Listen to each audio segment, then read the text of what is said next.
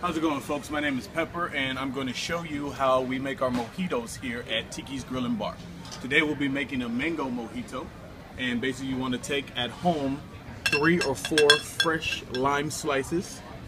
Then you want to take about 6 mint leaves, put them in there, add a little dash of simple syrup. Simple syrup is just sugar water. You can find it anywhere at your store. And you want to muddle together.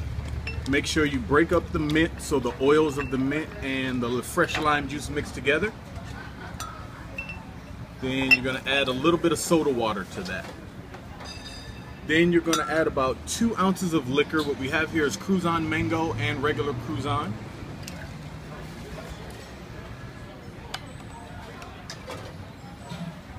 Then here, if you can't find fresh mango puree, you can add fresh mangoes in there.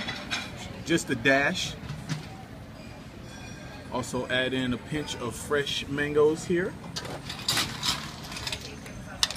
Fill with ice, and then you're going to fill with the soda water after that. You're probably looking at about 6 to 8 ounces of soda water there.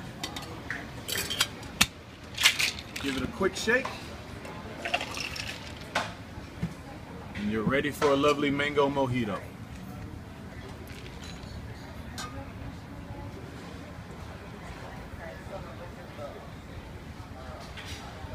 Delicious.